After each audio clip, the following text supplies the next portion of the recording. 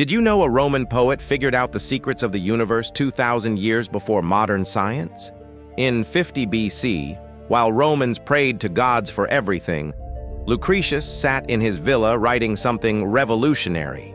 His epic poem, On the Nature of Things, described invisible particles called atoms making up all matter. He wrote that species change over time through natural selection, that energy can never be created or destroyed. Nothing comes from nothing, he declared. Nothing returns to nothing.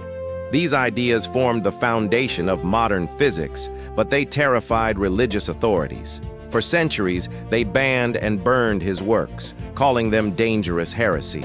Then, in 1417, a monk found his manuscripts hidden in a monastery. Those rediscovered pages directly influenced Galileo, Newton, Darwin, and Einstein. This ancient Roman's fearless pursuit of truth through reason alone gave us the scientific method. While others feared the gods, he dared to question everything. His courage to think differently built our modern world.